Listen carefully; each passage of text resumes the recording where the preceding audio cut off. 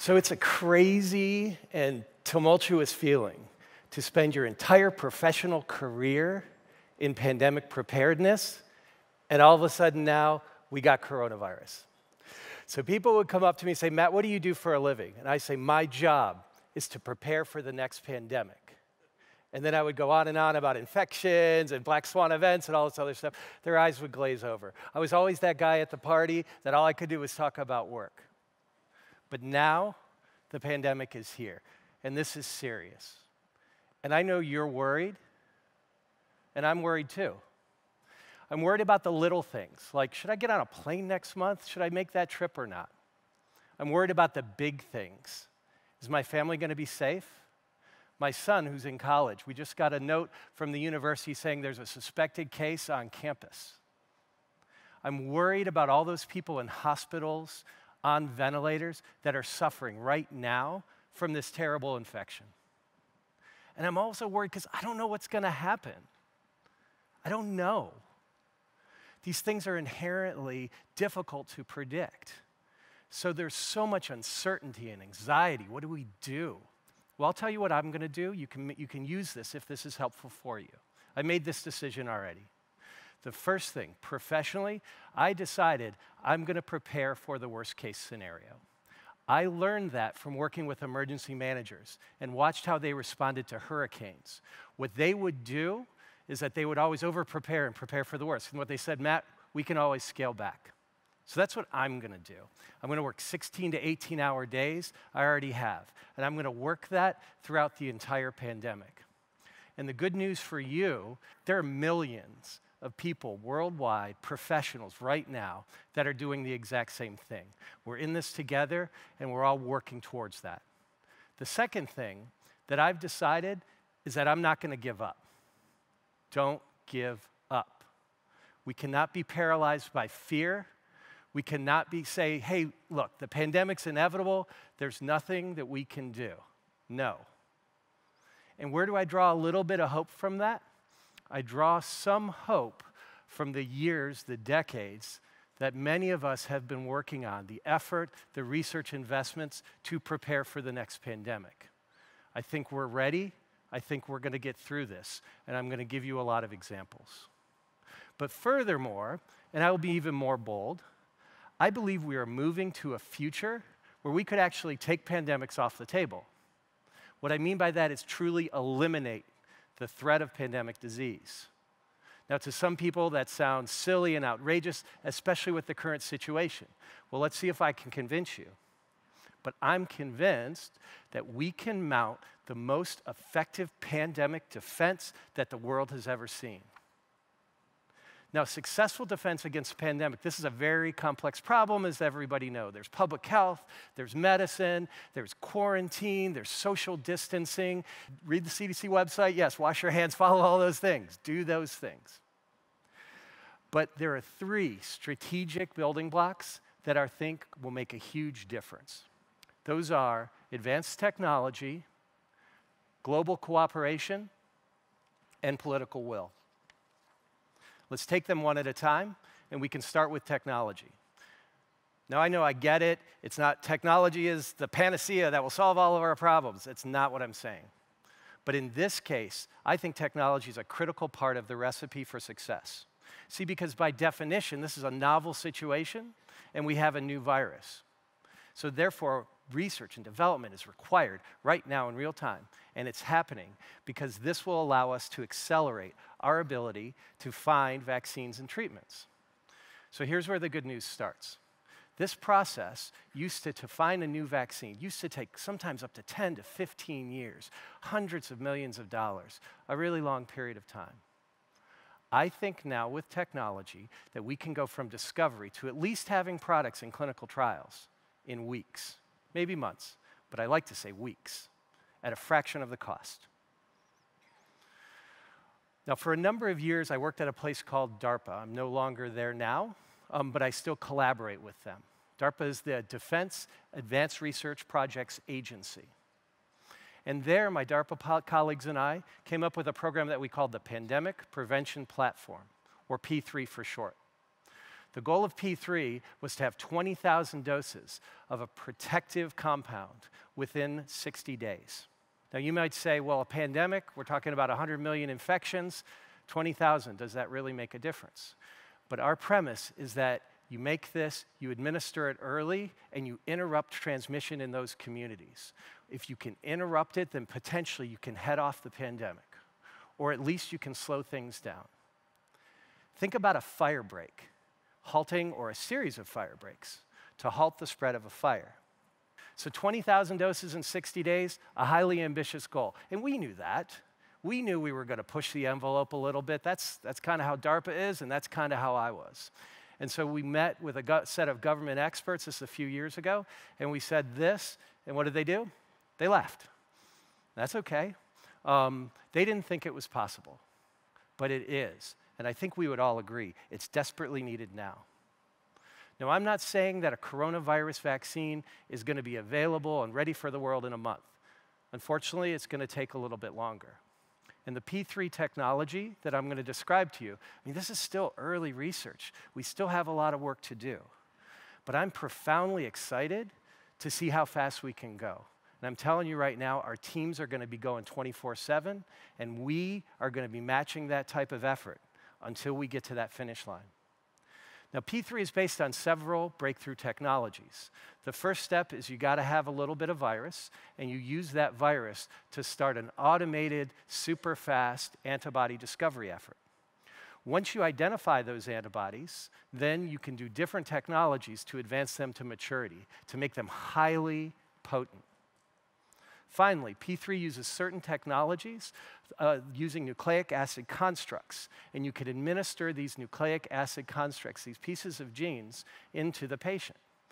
These are the instructions for your cells to make that highly protective antibody. And the good news is that those genetic sequence constructs, you can make thousands of those in a very short period of time. So if you can do all of those steps and you put it together and you integrate it and take it start to finish, maybe we can get there. 20,000 doses in 60 days. Basically, we're talking about engineering antibodies that are so effective that you get near immediate protection once they're administered, and they can last for the duration of the outbreak. And we're getting better at this all the time. And it's an ensemble of technologies, including microfabrication and automation, machine learning, genetic sequencing. It's a combination of those discrete advances that add up to a very powerful medical emergency response capability. So you say, show me the evidence. Let me give you an example from Zika virus. If we say Zika infection, you might say, okay, again, to get a protective compound, you're probably going to need months or even years to go through that discovery process and show that it works in animal models. But in this P3 program, scientists at Vanderbilt University were able to do all of that in just 78 days. Now, pandemics have a number of additional success stories where we've seen advanced technology making a difference. Another example is this genetic sequence concept. We can also use that as a vaccine. And in this sense, your cells make an antigen to induce a highly protective long-term response. This can be either DNA or this can be RNA. And there's opportunity there. We can speed design, we can manufacture these things at scale, and I think we can make vaccines now for this pandemic faster than we ever have before. We're also seeing a lot more good news. Breakthroughs in medical diagnostics, high-throughput screening PCR, we're doing that better than we ever have before. Disease modeling and forecasting, that allows us to know how bad do you think this outbreak is going to be, and where is it going to go next? We're seeing a lot of progress in portable medical technology so that healthcare workers can provide care in the home or in resource-limited settings. And so that's why I say technology is that first building block for pandemic defense. We're racking up tremendous progress. Now, what about that second building block, which is global cooperation? Now, I think everybody would agree that if we really want to take pandemics off the table, no one country can do that alone. We have to do this together. Now, peoples throughout the world are recognizing very clearly right now, because of coronavirus, that these diseases clearly recognize no boundaries. But as a result, I'm happy to say I think we're building a stronger and stronger model for international cooperation. Now, one of the next frontiers where I'm seeing great progress is in wider, even global clinical trials. After all, it just makes sense that we should be testing a new drug or vaccine in the areas where that new threat is emerging. And I think the international cooperation on doing these clinical trials, evaluating products for coronavirus in near real time to see if they are safe and effective, this is happening better than it ever has before. And I do believe this is going to continue to grow as long as we are mindful of all of the associated cultural and ethical implications of everything that we're doing. So the third building block, this is political will. Now, many countries in the world obviously have not prioritized pandemic preparedness as their number one thing. And we understand that. You think about all the competing priorities, even of all the things that we heard about on stage today.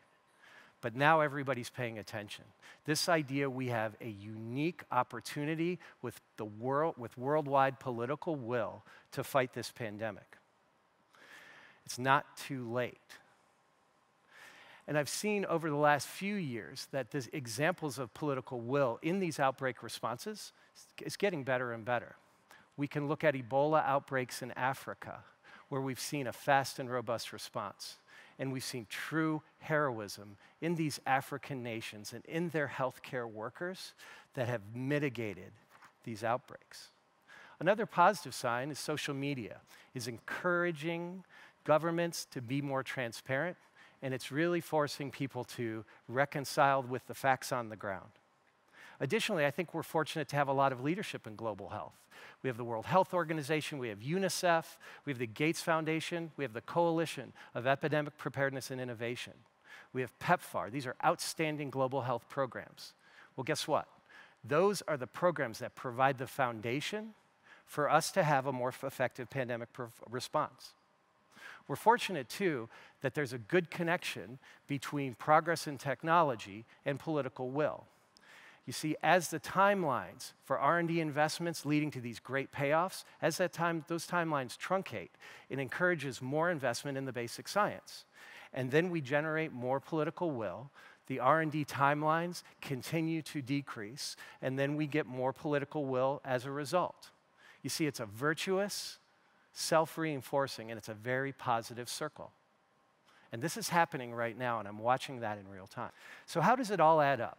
I mean, there's no question this situation is really serious. And I hope I'm getting this message across to you that we need to double down on our efforts on all things pandemic response. There's a lot that everybody in this room can do. But in those three building blocks, we have advanced technology, we have global cooperation, and we have political will, and a lot of opportunities. And this convinces me that we can mount a national and international response that can make a tremendous difference immediately, but it can also eliminate pandemics in the future. I think this is a stretch goal. Okay, I got that. But that finish line, in my opinion, is in sight. And if we can get that message across to the public and as a society, I think it will dramatically enhance our effective response. Believe me, public support is critical to our success. This pandemic situation is far too big and important for a few people behind closed doors to say they're going to take care of all of it themselves. We need everybody involved. We need the media to educate the public on the virus. We need philosophers who are invaluable when it comes to thinking through the ethical implications of the procedures that we're doing. Healthcare systems need to adapt in real time. We need to embrace much more distributed healthcare models because we're going to need to take care of patients in their homes. There's a critical role from anthropologists, we just heard about this, to help us achieve cultural understanding and respect. Everybody has an important role to play. One of my mentors used to say, you know, people want to be part of a winning team.